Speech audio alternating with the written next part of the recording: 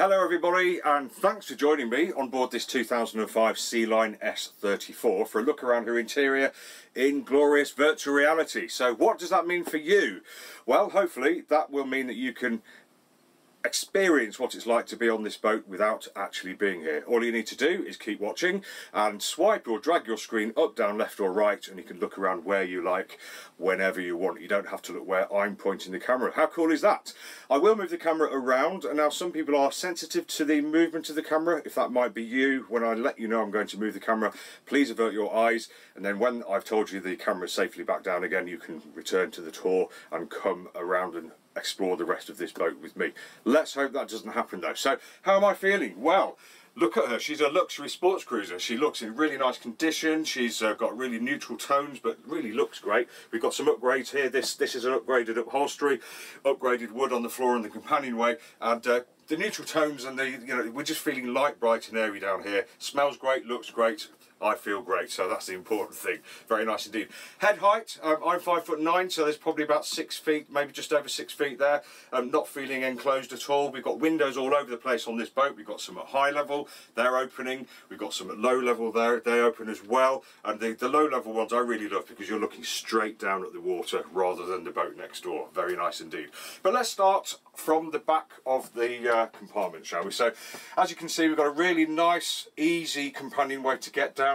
We've got a handle up here, we've got a handle here, so we can come down in relative style and safety. Very nice and easy to close the companionway if you want to have a bit of privacy or just to close her off. Very nice and easy to open her again, and she just slides back right out of the way. Really easy to get down the stairs. We've got a built-in bin compartment there, or maybe tool locker, whichever you would prefer. And then as we turn to the starboard side, you can see what really is a lovely feature on this boat. Very nice lounging area, saloon area, C-shaped, storage underneath, very nice table as well. The table drops down. We have the infill cushions for that to make into a double, so also we have a double bed up forwards, and we can make a double in the cockpit as well, so lots of beds on this boat. On the outboard side, as you can see, we've got various cupboards, shelves, etc. for all your bits and pieces. Stereo in the corner, big TV on the after bulkhead, and the electrical panel on the after bulkhead as well. The headlining looks lovely as well. It's a mixture of this vinylette or leatherette and gel coat as well, and we've got 2 stereo speakers down here also. Looking lovely. You can tell I like this boat. On the port side here, you can see we've got the galley unit, so it's a forward and after unit. We've got cupboards above, we've got a fiddle shelf above, window to let the cooking fumes out, cruet, drawer there, etc. Nice fridge in here, and we've got a 1.5 sink unit underneath here. And if we just lift this lid here, we've got access to the burners on the cooker, and we've got an actual cooker underneath there too. So all really useful. Very easy to hand stuff up to the cockpit if you're making food for them there. Very easy to prepare and place food in the saloon as well. And generally speaking, very easy to take demands from the helm for his or her cups of tea or cup of soups, etc. But very nice area, and feeling nice and light and bright and airy, and yeah, very special indeed. Right then, let's pick you up for the first time, and I'll take you forwards first. So I'm going to place you in the forward cabin. There we go. Let's make it so you don't fall over. There we go. So you're in the forward cabin, nice and easy to get in. Still good headroom as we come in here, though it does go down towards the bow of the boat as the coach roof dips down, but you would only be going that way to sleep anyway. I think most people would be able to sit up and read in bed if needed. We got his and hers, or hers and hers, or his and his cupboards here, which somewhere to stow our gear for the weekend. Down each side we've got a nice long shelf as well, and on this side we've got a nice vanity unit there, and each side we've got a step or two to get up and climb into bed. Very nice. We've got this island bed at an angle, so that means it slips into a smaller space but still gives us that nice big bed feel, and it does seem like a nice long and nice wide bed. And of course, while you're sitting there, you'll be looking through the windows down at the water on that side, pontoon on that side, but gives us that feeling of being at sea, which we are. Here we've got a hanging locker, so plenty of room in there for your longer items of clothing.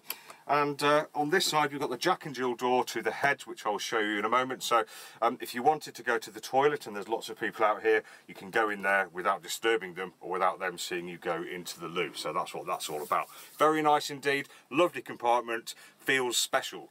So let's lift you up and I'll take you out of the cabin, close the door on that, bye-bye cabin, and place you in the heads compartment. There we go. So again, good head height, loads of head height here actually. This is the door through to the forward cabin, and this is the door through to the saloon. So as you can imagine, we can go into the toilet from this compartment without disturbing anyone in the forward cabin. That's what Jack and Jill's all about, everybody. We've got mirrored cupboards on the back, we've got some work surface, we've got a sink with a shower attachment here. That shower attachment goes up here, and you've got a curtain here, or the curtain here has been taken away, but you have the rail, so you can have a nice shower in here without it getting everywhere. And if you want to have a sit down while you're having a shower, you can do, because this toilet's got a lid on it, and it flushes electrically and it flushes with fresh water, so it keeps it nice and clean and fresh, etc, etc.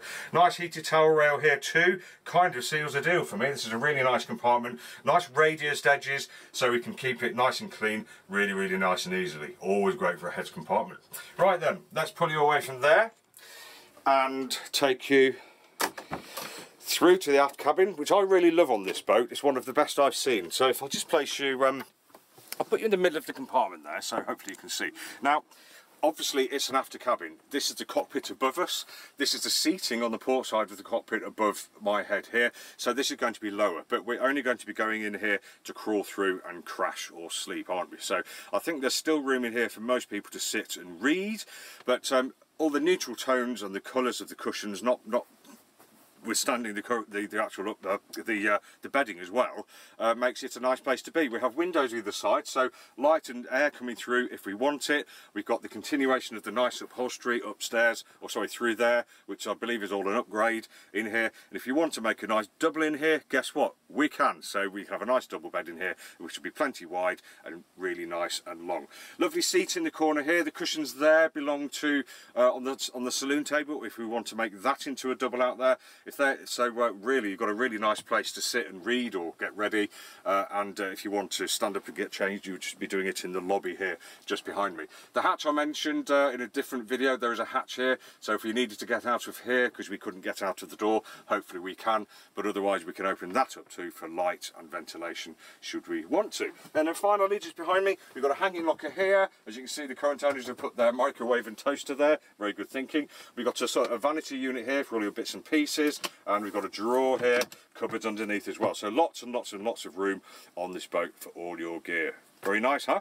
Okay, let's pick you up and take you out of the compartment, and we'll put you back in the saloon, where we'll finish up by saying that this has been Tim from Boatshed Rock Brokers, just taking you for a quick tour around this 2005 Sealine S34. Hope you've appreciated what a lovely boat she is. Looks great, feels great, lots of facilities, bit luxury feeling, and I think you can tell I've enjoyed taking you around this boat. Thanks for watching, always lovely to see you along, and do take a look at the many other reviews on our YouTube channel. We've got everything from tiny little fishing boats to lovely whacking great big sports and luxury boats. But yeah, thanks for watching this video. Hope to see you again soon. Take care.